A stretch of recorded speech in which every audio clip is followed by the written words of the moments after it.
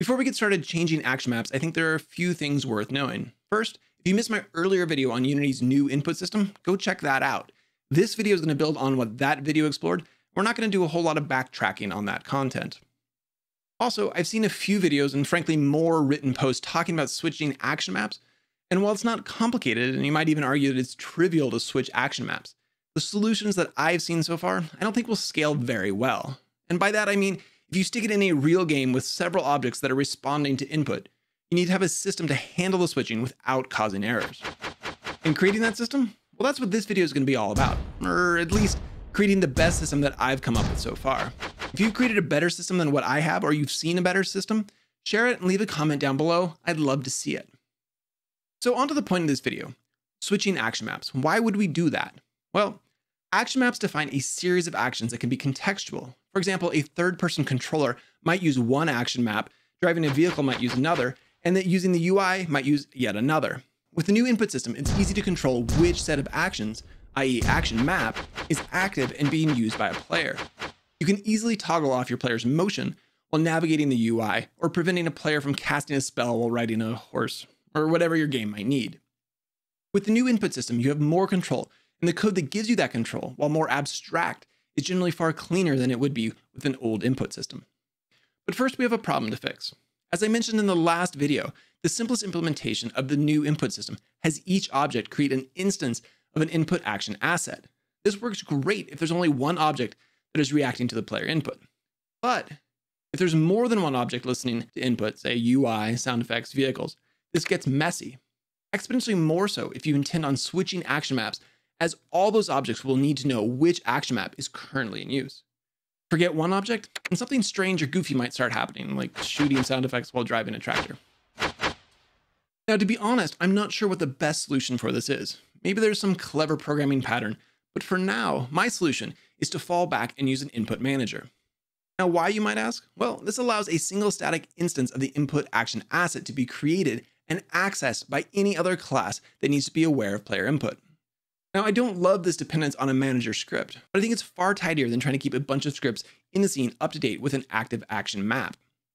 The input manager's main role is to be in charge of enabling and disabling action maps. And when an action map is disabled, it won't invoke events, so scripts that are subscribed to those events will simply have nothing to respond to.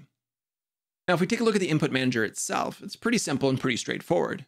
It has a public static instance of the input action asset, and an action that will get called when the action map is changed. The real magic happens in the toggle action map function. This function is public and static and will be called by scripts that need to toggle the action map. Inside this function, we first check to see if the requested action map is already enabled. If it is, we don't need to do anything. However, if it's not active, we toggle off all action maps by calling it disable on the input action asset itself. This has the same effect as calling disable on each and every action in the action map, which is a pretty handy shortcut.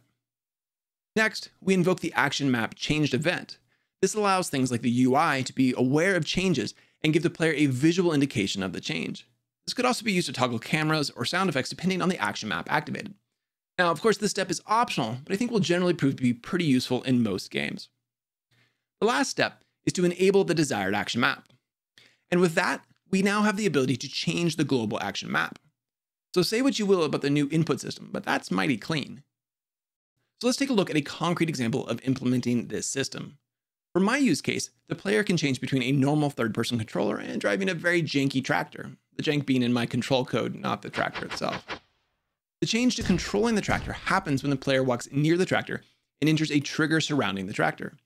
The player can then exit the tractor by pressing the escape key or the north button on a gamepad. The setup of the tractor action map is pretty simple, while the third-person controller has more options. In the tractor controller class, there are a handful of movement-related variables. The most important is the input action variable that will hold a reference to the movement action that is on the tractor action.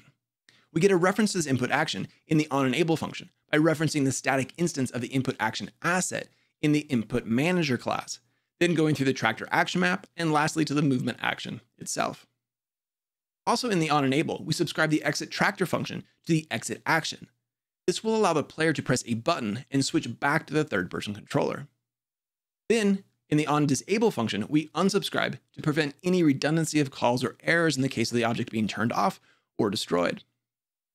Inside the exitTractor function, we call the public static function toggleActionMap on the input manager to change the active map to the player action map. Likewise, in the onTriggerEnter function, the toggleActionMap function is called to activate the tractor action map.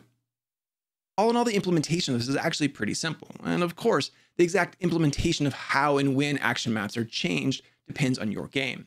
But the basic structure is easy to use and I think easily adaptable to most games. Now, before we finish up, I have a few final thoughts on changing action maps. Now, with the system that I presented, I don't love that any class in the game can switch the active action map. But honestly, I'm not sure how to get around that in a clean and tidy way. The input manager could easily have some filters in the toggleActionMap function, but that will absolutely depend on the implementation and the needs of your game. You might also be able to come up with some wrapper class that wraps the input action asset and only gives access to the features, which I would imagine is likely just the events, that you want to have widely available. You could also potentially skip the input manager and create some sort of abstract input receiver class that all objects that react to input inherit from. This could ensure that all objects are aware of which action map is active, but I think you'd quickly get into a mess of multiple inheritance and unintended consequences. Also, with the system that I've presented, I think it's worth noting that this approach doesn't directly work for having multiple players, since there is only one instance of the input action asset, and each player would require a separate instance. So there would need to be some additional cleverness and such. But that I'll save for another tutorial. Maybe. Until next time, happy game designing.